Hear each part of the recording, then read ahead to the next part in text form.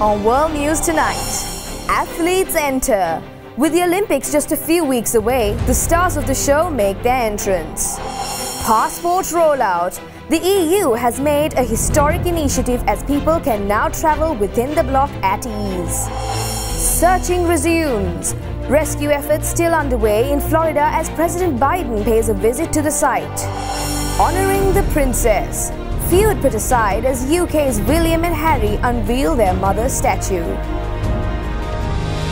From the global resources of the Derana Media Network, this is the Derana World News Tonight.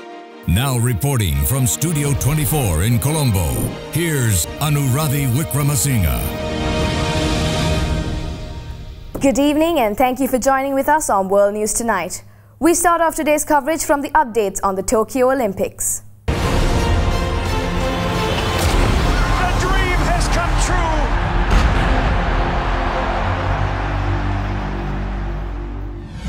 With just 3 weeks away from the Games, the IOC is on their toes at this point as athletes are making an entrance. To give us an update on this, we have Rasitha Chandradasa who joins us now from Fukuoka in Japan. Rasitha? Well, Anuradhi, as we approach the Olympic, athletes around the world are arriving in Japan in preparation of the event. We had around 168 athletes from 11 different countries yesterday, and according to the Olympic Minister Marukawa-san, they were all tested negative at the airport PCR testing. We also expect 100-odd athletes and the officials today from various countries, and we expect this to rise up as we approach the event, where the government estimate put the total participants, athletes and the officials over 68,000. There was also some interesting revelation happened during a parliamentarian hearing the other day. Answering questions to opposition questions, the government declared that 4 other athletes, excluding those 2 Gandanian athletes, have been tested positive before. While this came as a surprise, those 4 athletes included one Sri Lankan official who were tested on last May. The IOC President Thomas Bach is expected to arrive in Japan on 8th, and on 18th he plans to visit Hiroshima and pay a visit to the atomic bomb dome. Some of the survivors of the atomic bomb declared that Mr. Bach is not welcome, and they question his stance of Olympic at any cost. With just 21 days to go to the Olympics, and everything has pretty much settled down, not even a new corona spread can stop the event now. Over to you, Anuradhi. Thank you. That was Other Derana World News special correspondent Rasitha Chandradasa reporting from Fukuoka in Japan. We have some good news for you. The EU has rolled out its vaccine passports to make it easier for people to travel around the region. The digital certificate, which went into effect on the 1st of July, exempts the cardholder from travel or quarantine restrictions. The EU's digital COVID passports came into use on Thursday. They are meant to enable travel for people who can show they've been fully vaccinated, have immunity due to recent infection, or can show a negative virus test result. The certificates take the form of a QR code that can be printed out or shown on a phone. At Paris's Orly airport, some of the first passengers to try out the system seemed happy. It's easy to use, says this man. Airports are worried though. They have warned of long queues if countries don't do more to coordinate the rollout. That as EU member states take different approaches to handling the system. But at Orly on Thursday, Air France staff said the codes were speeding up checks. EU member states can hit an emergency brake to bar travellers from regions where there is a spike in virus cases. Germany is already limiting arrivals from Portugal on such grounds.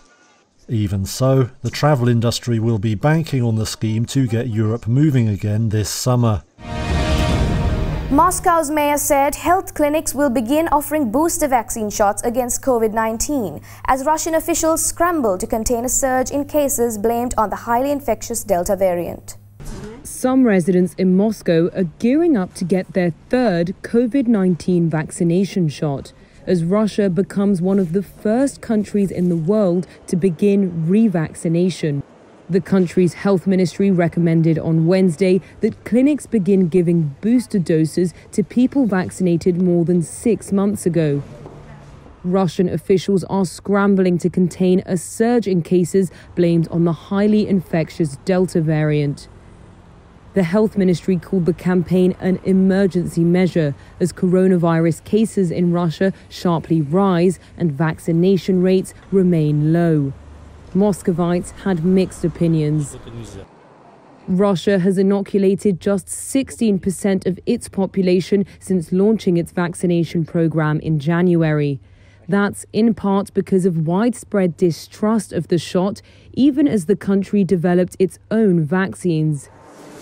Scientists behind the Sputnik V shot had previously said that protection lasts much longer than 6 months, maintained by memory cells. However, scientists have also recommended booster doses to keep the number of protective antibodies in the body at a high level, considering the rapid spread of the Delta variant. Australia will halve the number of international arrivals it accepts after COVID outbreaks put half the population in lockdown this week. Let's cross over to Other Derana World News special correspondent Timothy Phillip from Melbourne in Australia to give us more details. Timothy? Yes, Anuradhi. The country's strict border rules have only allowed Australians and people with exemptions to enter. From 14 July, Australia will accept just over 3,000 people a week, a measure likely to last until next year. Prime Minister Scott Morrison said the cuts would reduce pressure on the quarantine system.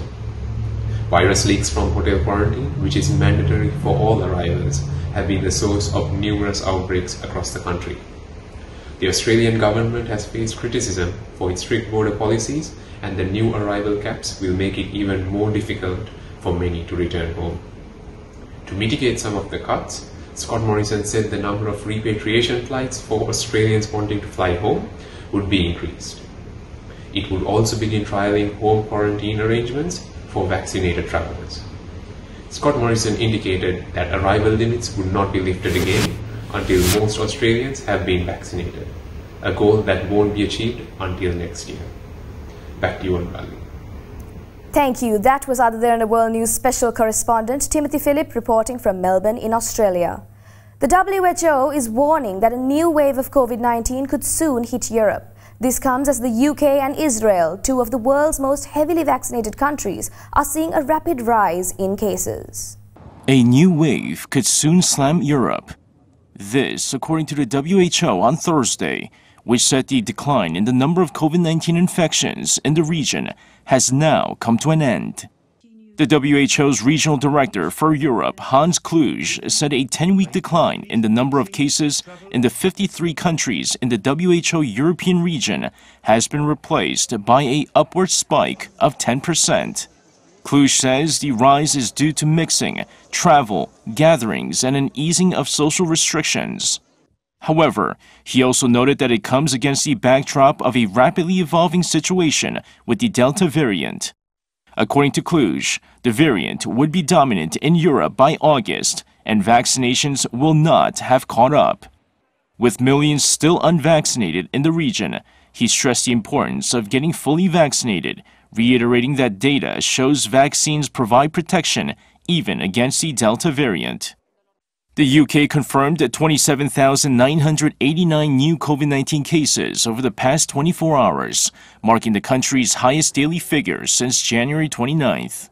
It brings the total caseload in the past 7 days to 146,360, a 71.8% rise on week. Despite that, the UK is still scheduled to lift its lockdown by July 19th after vaccinating the majority of its population. Israel is also seeing a spike, reporting another 307 new cases on Wednesday, the highest figure since April. The rise is being blamed on the Delta variant, with the health ministry expecting the daily figures to rise to 500 to 600 by next week. Officials say they may bring back the purple badge system, which sets requirements on businesses to allow them to operate. The country could also halt flights in and out of Israel.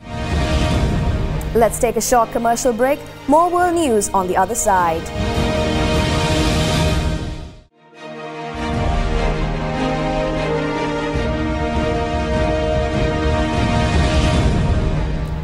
Welcome back. Global warming is resulting in devastating comebacks from Mother Nature. A wildfire that began after 3 days of record-breaking temperatures has destroyed most of the small Western Canadian town of Lytton and damaged a nearby hydropower station.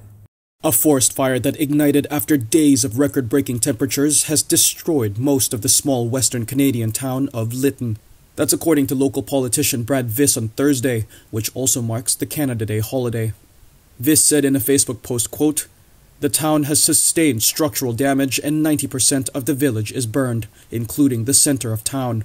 Lytton in central British Columbia this week broke Canada's all-time hottest temperature record 3 times, hitting 121 degrees Fahrenheit or 49 degrees Celsius on Tuesday. Late on Wednesday, the mayor said the whole town was on fire. More than 1,000 people in and around the town were then forced to evacuate. The extreme heat has punished residents far and wide. At least 486 sudden deaths were reported in the province of BC over 5 hot days. That's nearly 3 times the usual number, according to officials.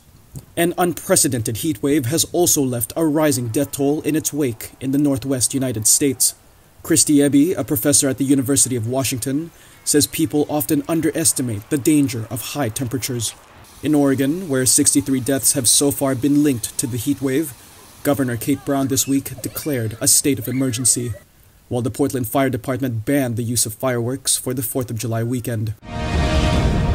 Over in the United States, U.S. President Biden pledged federal assistance and offered comfort to the families of those killed and missing in last week's Florida condominium collapse, as a search and rescue operation resumed after it was suspended for safety concerns. What's your name? U.S. President Joe Biden traveled to South Florida Thursday, meeting with a coalition of first responders who have worked through rain and high temperatures to comb through the rubble after last week's condominium collapse in the town of Surfside near Miami that left 18 killed and 145 still missing. I just wanted to say thank you. Thank you, thank you, thank you, thank you. The president and Dr. Jill Biden also stopped by a makeshift memorial and met privately with the families of those killed or missing. But the other reason I came down was to meet with the families. The whole nation is mourning with these families. They see it every day on television. They're going through hell. Thursday's visit came as search and rescue operations were temporarily halted due to concerns about the stability of the remaining structure. The last thing they would want, and we would want, is in the process of trying to recover, and the possibility, there's still a possibility, someone could be alive, someone could still be breathing, someone could be there.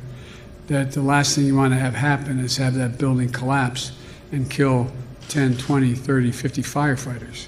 Biden acknowledged that hopes of finding any survivors dimmed with each passing day, but said it was possible someone might still be pulled out alive. Officials still do not know what caused the Champlain Tower South to come abruptly crashing down last Thursday morning. Whatever you need. Earlier in the day, Biden attended a briefing with local officials and said 100% of the search and rescue costs for the first 30 days would be covered by the federal government. Rescue and recovery teams resumed their efforts later Thursday evening. U.S. Attorney General Merrick Garland issued a moratorium on federal executions while a review of policy and procedure is pending to address serious concerns about the practice. On federal executions, the Justice Department will be conducting a review of its policies and its procedures. In a memo, Garland writes that the government must ensure that everyone is not only afforded the rights guaranteed by the Constitution, but is also treated fairly and humanely. He adds that serious concerns have been raised, including arbitrariness in its execution and the disparate impact on people of color. The death penalty in the United States has long been a contentious issue. Typically, it is individual states which handle executions for most matters. The federal government only gets involved in cases of drugs, espionage, and terrorism. Rights organizations have often accused the U.S. justice system of disproportionately targeting people of color when handing out the death penalty. Those who murdered white people are more likely to be sentenced to death than those who murder black people, and 55% of inmates on death row are people of color, 15% more than the general population. The death penalty is an uncomfortable issue for Joe Biden. In 1994, he helped craft laws that added 60 federal crimes that qualified for capital punishment, including several that did not cause death. He later admitted those laws disproportionately affected black people. The moratorium is a sharp departure from the Trump administration. In its final 8 months in office, an unprecedented 13 federal prisoners were executed, ending a hiatus which ran for 17 years. The Chinese Communist Party held a large celebration in Tiananmen Square to mark the centenary of its founding president Xi Jinping, vowed the country will never again be bullied by foreign power.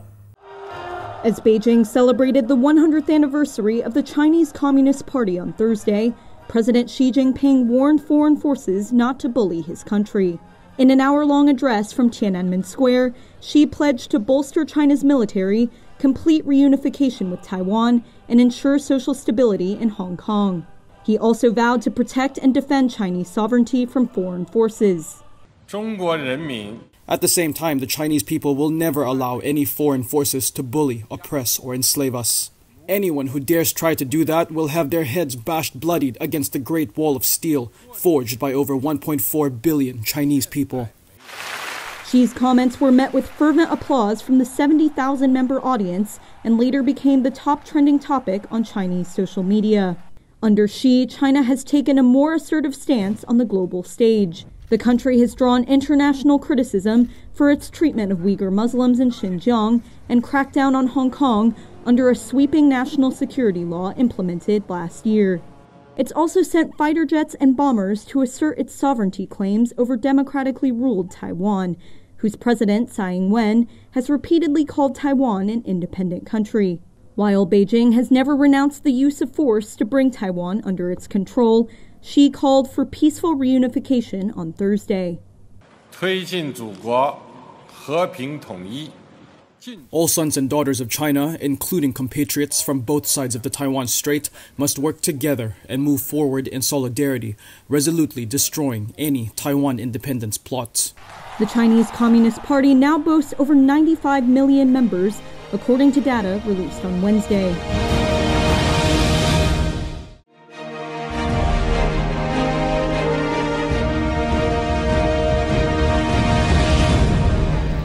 Welcome back. For more news, let's take you around the world in a minute. A scaled-down replica of the Statue of Liberty that began its trip from France to the United States on the back of a flatbed truck last week, retracing the journey made over a century ago by its big sister, was erected on Ellis Island in New York Harbor. According to a Dutch study, 20% of pets in infected households caught the disease of COVID from their owners. No cases of transmission from pet to human or from animal to animal have been detected. It appears that 2 doses of a COVID-19 vaccine provide protection against the rapidly spreading Delta variant. The European Medicines Agency says the 4 EU-approved vaccines provide protection against all strains. 17 people were injured when police attempted to detonate some 5,000 pounds of illegal fireworks they had seized, resulting in an accidental explosion. The explosion damaged several homes, parked cars, and shattered the windows of a nearby laundromat. The UN's World Meteorological Organization has confirmed that a new record-high temperature was observed in the Antarctic. It added that the Antarctic Peninsula is among the fastest warming regions of the planet and warned that such new temperature records are in line with other signs of climate change that the world has been witnessing.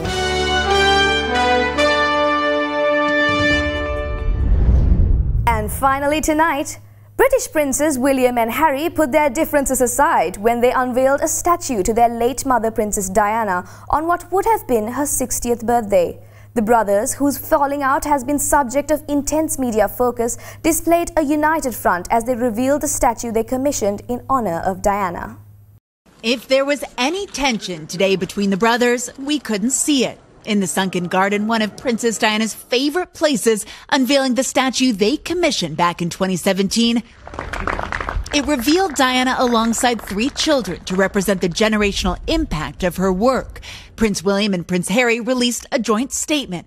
"We remember her love, strength, and character. Every day we wish she were still with us." Today, Harry greeting Diana's brother, his uncle Earl Spencer. But things have changed since 2017, the year they marked 20 years since Diana's death, and the year Harry got engaged, all in that garden. I love William to bits. We were on different paths. After the dramatic fallout, they were last seen together at Prince Philip's funeral. And both brothers now an ocean apart, doing the kind of work that would make their mother so proud. And that's all the news we have for you tonight. Suzanne Shinali will join you again on Monday with another edition of World News.